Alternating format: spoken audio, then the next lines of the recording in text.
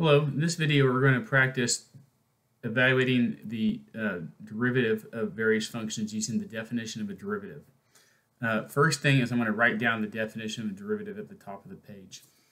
The derivative of function f is equal to the limit as h goes to 0 of f of x plus h minus f of x over h. Now, this formula will yield a formula for function f that allows you to plug in, it'll be in terms of the variable x. You can plug in any x value you want and it'll give you the derivative at that particular point. So for starters, we're going to start out with a basic quadratic equation. F of x is going to be x squared plus 2x minus 15. To utilize this, and I want to know what is slope of tangent line at x equals 2. That's my question. So as we start to utilize this formula, I have f of x. I need to know what f of x plus h is going to be. So I'm going to write this down. F of x plus h is going to be x plus h squared plus 2 times x plus h minus 15. We got to work this out. If you were to use FOIL and expand that with the distributive property, you get x squared plus 2xh plus h squared, and then here you get 2x. 2 times h is 2h minus 15. So we have f of x, we have f of x plus h. We're going to plug these into the formula and see what we get. F prime is the limit as h goes to 0.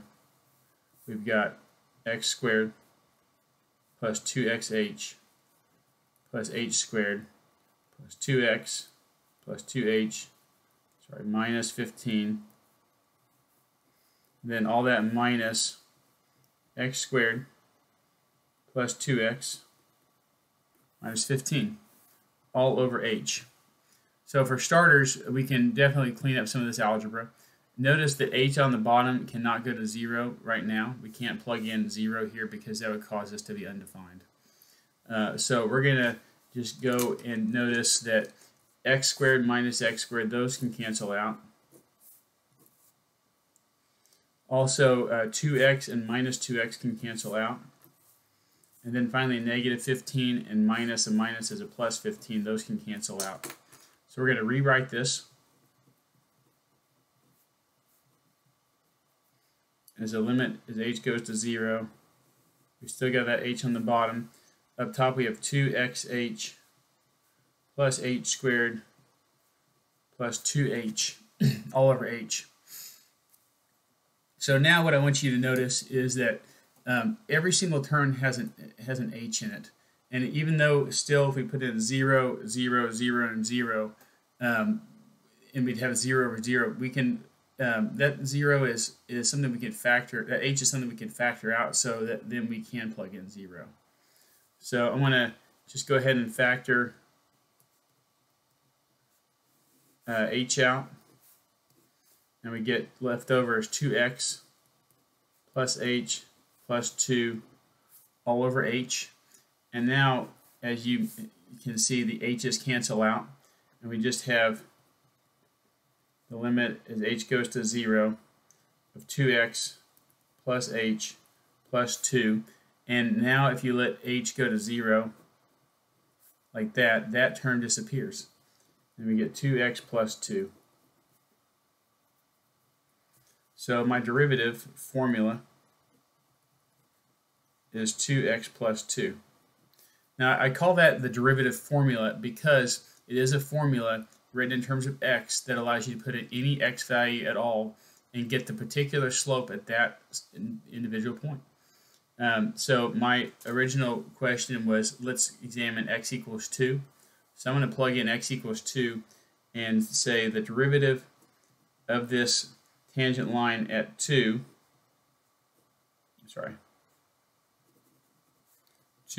times 2 plus 2 is 6. So I plugged in 2 and got 2 times 2 is 4 plus 2 makes 6. So the slope of this tangent line, I'm going to come up with a tangent line.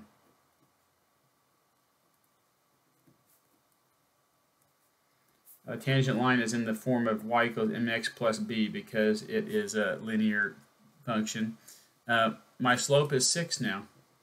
Y equals 6x plus b. And we need to know x and y so we can solve for b. I know that x equals 2.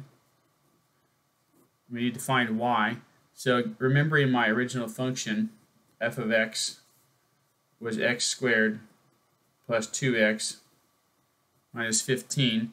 If you actually plugged in x is 2 to find y, you would get 2 to the second plus 2 times 2 minus 15.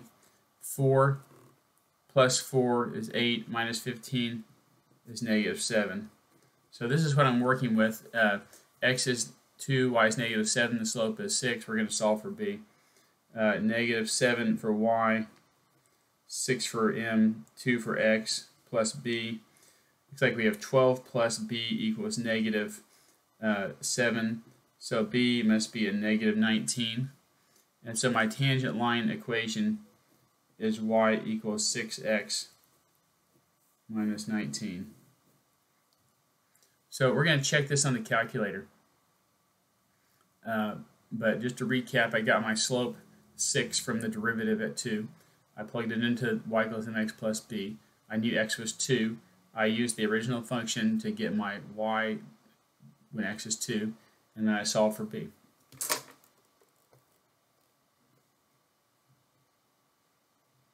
Okay, what I'm going to do is I'm going to graph my original function, x squared plus 2x minus 15. I'm going to just look at my standard window here.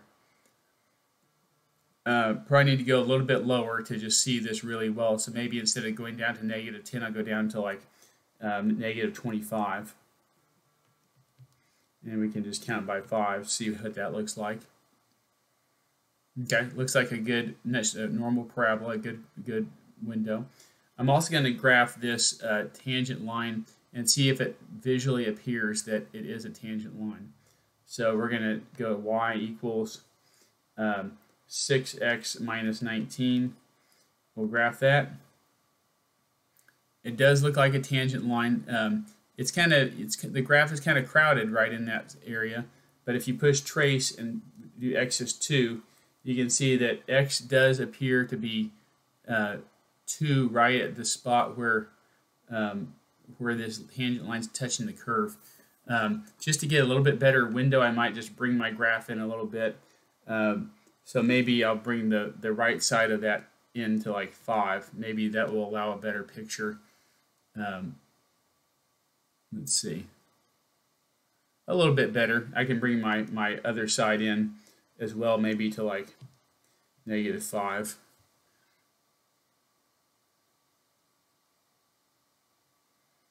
Okay, I'm liking that a little bit better. Go to 2 again. You can see, yeah, that does appear to be a valid tangent line. While we're here, we're going to find the normal line as well. So we're going to use the same function. I will write down what we have so far. We had the function f of x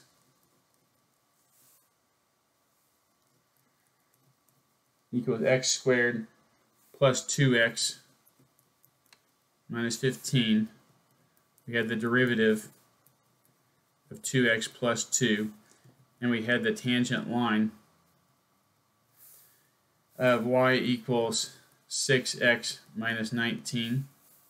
A normal line is perpendicular to a tangent line.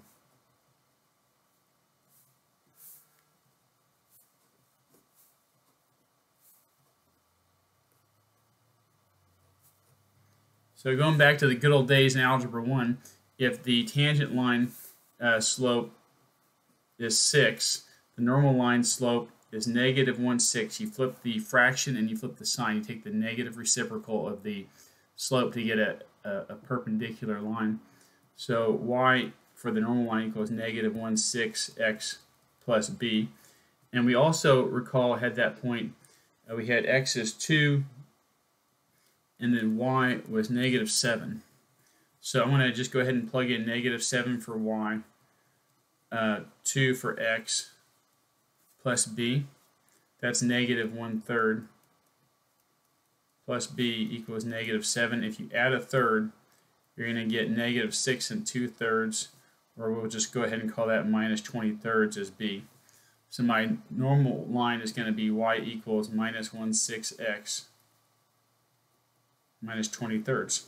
And we're going to graph that as well and check it, check how it works. So I'll leave my current graph up there.